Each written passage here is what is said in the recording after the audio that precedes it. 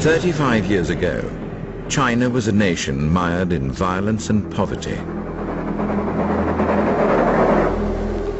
Under Chairman Mao, who led the revolution that created the People's Republic, millions had starved.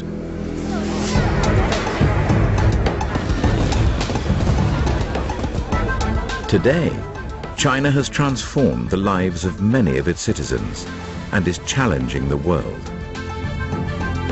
This is the story of how Communist China learned to love capitalism, the most significant change in world politics in our times. And it's the story of the man who fought Maoism to make it happen, Deng Xiaoping.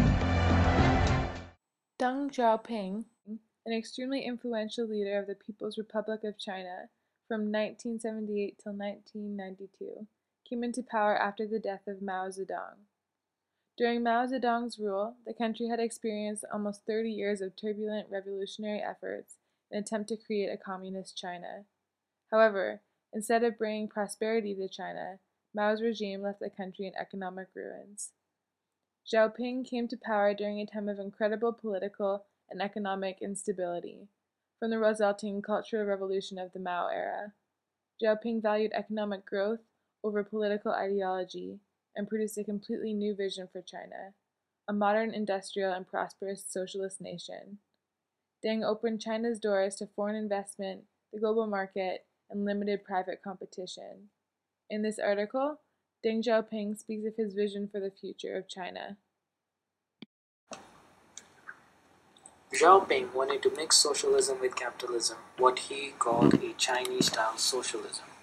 He wanted to combine a planned economy with a market economy and introduce structural reforms, but to introduce capitalism with limits to maintain the foundational aspects of socialism.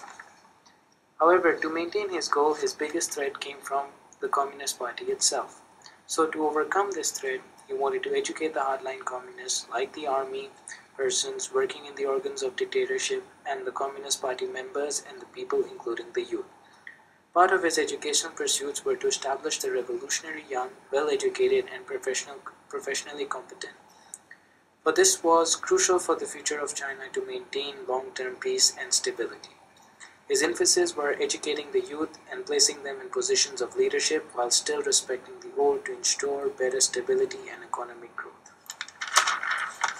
This document shows how a developing country like China could have a significant economic growth and shows how a change in political nature is sometimes necessary to ensure an economic growth.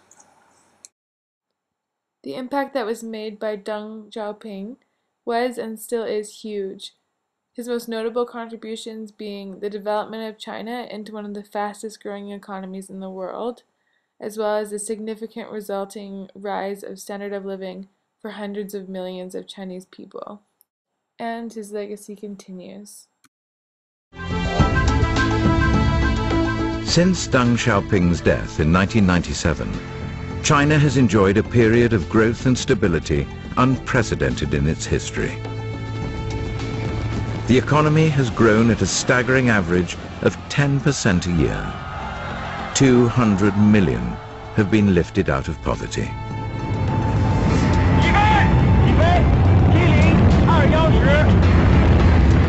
Tiananmen, I mean, that's not Deng's legacy. I mean, if you look around, I mean, go to Walmart, look around. I mean, the world is going to China today. I mean, Deng succeeded where Mao never did. The China that Deng inherited was one of the world's poorest countries. Today, it's poised to dominate the future.